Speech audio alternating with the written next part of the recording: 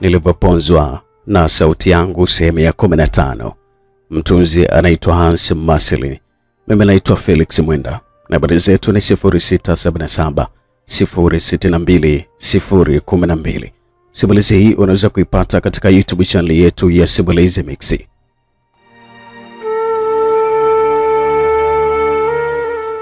Sehemu ya 14 tulisha pale ambapo nilikuwa nazidi tu kumshangaa yule dada aliyekuwa anaonekana kuwa ni dada wa bei mbaya sana. Kilichoendelea, karibu sana katika sehemu ya 15.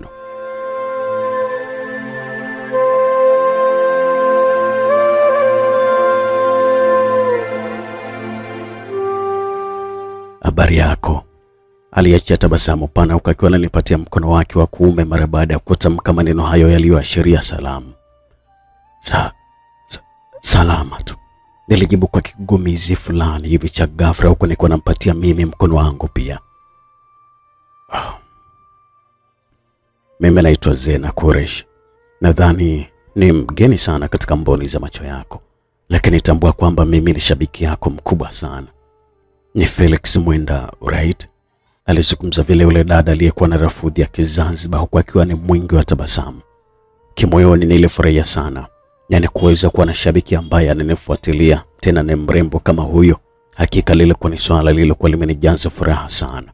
Nilikuwa nimefurahia. Nashukuru sana kwa kufahamu Zena. Na unishinde mimi. Na tena kwa kuona mtu kama wewe leo hapa. Yani nimejihisi kama ni mtu mwenye bahati kweli kweli. Kwa sababu kila siku nilikuwa nasikia tu sauti yako Felix. Alafu sasa unavyojua kuipangilia. Alizungumza vile yule dada huku akiwa na tabasamu na kunifanya na mimi tabasamu vile vile. Sasa Zena, umewezaje kunijua wakati wewe unanisikia tu kwenye redio? Nikamuuliza swali ambalo lilimfanya yule binti acheke. Alicheka. Akabitoa nywele zake kwa kuziondoa usoni mwake kama wanavyofanya mabinti wengi wenye nywele ndefu. Lakini yeye alikuwa kiboko. Alifanya hivyo kwa staili fulani hivi ya madaha. Felix bwana, umenichekesha sana. Kwani kipindi mnavyofanya kipindi na kujirekodi kisha kuweka video zote kwenye mitandao ya kijamii umesahau? Ndio nimeona picha yako mtandaoni na ndio maana nimekuwa ndahisi kukujua. Nilitabasamu na kufurahia sana mara baada ya kusikia maneno hayo aliyokuwa ameniaminisha kwamba yule dada alikuwa ni shabiki yangu sana mwenye mapenzi kindakindaki. Nilikuwa nimefurahia sana. Sawa. Nashukuru sana kwa kuwa shabiki yangu. Usijali Felix.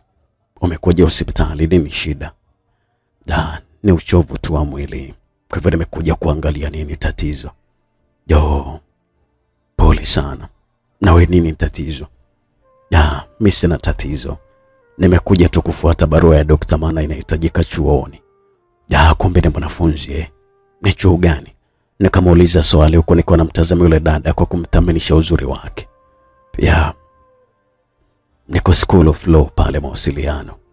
Basi maongezi yetu yaliendelea hadi pale nilipoitwa kwa ajili ya kuchukua majibu na baadaye nikapewa dawa kutokana na ugonjwa ambao ulikuwa unanisumbua.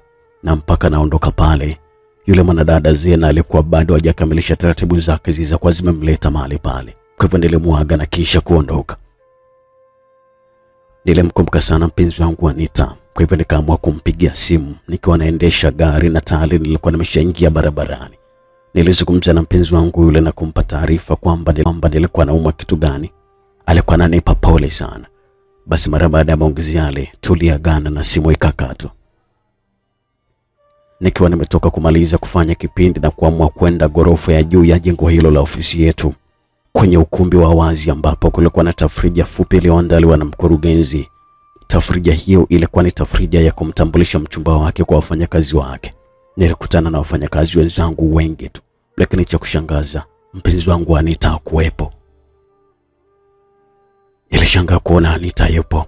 Nikachukua simu yangu na kisha kumpigia, lakini pia simu yake ilikuwa haipatikani. Sikuwa sawa kabisa kutomuona mpenzi wangu mahali pale ili hali watangazaji na waandishi wengine wote walikuwepo. Sikuwa na amani kabisa kutomuona pale Anita, na huko nikijifanya kama mtu aliyekuwa sawa. Nikaanza kukagua mmoja mmoja kujua kama ni mfanyakazi gani ya kuwepo eneo hilo, ambapo kwa haraka ningejua kwamba yule ambaye hayupo ndo ambaye angekuwa na mpenzi wangu kwa ambako aliko. akili ikiumiza kichwa kwa haraka haraka.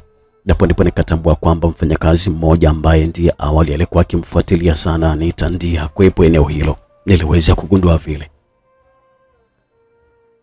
kugundua vile wivu mzito wa kimapenzi ukanivaa kwenye moyo wangu, na ndipo wivu huo ukasababisha hasira ambazo zilisababisha nisiwe na furaha mpaka leo. Muda mchache nilimsikia MC wa tafrija hiyo akiamuru watu wapige makofi huku akiwa anazungumza maneno haya: jamani, pigeni makofi, mwanadada mrembo, queen wa Simulizi Mix FM, mwanadada wa wasanii na filamu akiwa amependeza kabisa pale anaingia ukumbini huku akiwa anaongozana na mzee wa michezo na burudani. Tuwapige makofi. Kauli ile ilisababisha watu wageuke nyuma na kupiga makofi. Nami nikageuka pia. Hasira zilinijaa sana mara baada ya kumwona mpenzi wangu Anita alikuwa anaingia ukumbini, huko pembeni yake akiwa na mtu ambaye nilikuwa nimehisi kabisa kwamba atakuwa naye, na tena walikuwa wameshikana mikono. Nilikuwa nimepata hasira sana. Nilipandwa na ghadhabu. Nikauma meno kwa hasira na kuanza kuyasaga. Mkononi nilikuwa nimekunja ngumi. Anita alikuwa ameshtukia hali ile, ndipo kwa haraka akauachanisha mkono wake kutokea kwenye mkono wa kijana yule ambaye alikuwa akiushika kwa utaratibu. Aliuachanisha Anita. Sikuweza kuuliza jambo lolote wala yeyote. Kwa hivyo nikakamata kisu kilichopo kwenye meza karibu na keki. Nikakamata vizuri na kwenda nacho moja kwa moja hadi kwa kijana yule. Nikamshindilia yule kijana utusini visu kama vyote. Yaani nilikuwa nashusha na kuchomoa mara ambazo hazihesabiki kabisa. Nilimchoma visu yule kijana. Damu ndizo zilikuwa zikitapaka katika eneo hilo, na hata kunirukia katika mwili wangu, hasa katika uso wangu. Nilizisikia kelele za watu wote waliopo pale, lakini kelele iliyokuwa imeniingia hasa ilikuwa ni kelele ya Anita aliyetoa ukunga mkubwa. No baba, no. Sauti hiyo ilipenya ipasavyo katika masikio yangu na kunifanya nikurupuke katika ndoto yangu hiyo ya kutisha na kustaajabisha. Kelele ile ikabaki kujirudia katika akili yangu. Jasho pekee ndilo lilokuwa likinitapaka katika mwili wangu. Nilikuwa na hema kwa fujo, na ndipo hapo nilikumbuka kusali ili kuondosha shetani huyo aliyokuwa amenijia ndotoni. Nilikuwa naota kumbe. Nilifanya hivyo mara baada ya kuwasha taa na kukiendea kitabu cha Mungu nilichokuwa nakitunza humo ndani. Mara baada ya kumaliza tu sala hiyo, nikaiendea simu yangu ya mkononi na kisha kuanza kutafuta namba za mpenzi wangu Anita. Nilikuwa nahitaji kumpigia Anita ambaye muda mchache uliopita alikuwa ndani ya ndoto hiyo. Nilipotafuta nambari zake kwenye simu yangu nikaweza kupiga. Mara baada ya kuita kwa muda mrefu bila kupokelewa, niliweza kukata. Nikarudia tena kupiga, lakini bado haikupokelewa. Na nilipokuwa nimeangalia muda, niligundua kwamba bado ilikuwa ni usiku. Tena ilikuwa ni saa 9. Niliachia simu na kisha kurudi kitandani. Nilitumia muda mwingi sana kuhusu kutafakari maana ya ile ndoto, lakini sikuweza kabisa kupata jibu. Niliwaza kwa kina kuhusu jamaa yule nilikuwa nimemhusianisha kwenye ndoto, lakini sikupata kabisa jibu kwamba yule jamaa alishawahi kuwa na mahusiano ya kimapenzi ama kumtogoza mpenzi wangu. Nilikuwa hata sina majibu. Nikapotezea mawazo hayo, na baadaye nikiwa katika tafakari hizo, mara usingizi ukanipitia na hapo nikalala. Nilikuja kukurupushwa na simu yangu iliyokuwa inaitwa kukiwa tayari kumeshakucha. Nilipotazama simu ile. Alikuwa ni mpenzi wangu Anita akipiga simu hiyo. Nilipokea simu hiyo na kisha kuanza kuzungumza na mpenzi wangu. Nilianza kuzungumza naye. Nilikuwa nazungumza naye, na katika mazungumzo yetu Anita alikuwa anazungumza kitu ambacho kilikuwa kimenishangaza sana, kwa sababu nilikuwa sitegemei kabisa kukisikia kutoka kwa Anita muda ule. Nilikuwa nashangaa kusikia vile. Anita alikuwa amenieleza ndoto ambayo alikuwa ameiota usiku kabla ya kuamka kumpigia simu, kwa sababu ndoto aliyokuwa ameiota ilikuwa inafanana kabisa na ile ambayo nilikuwa nimeiota mimi. Yaani Anita yeye pia aliota tukiwa eneo lile na katika sherehe ya mkurugenzi wetu ile.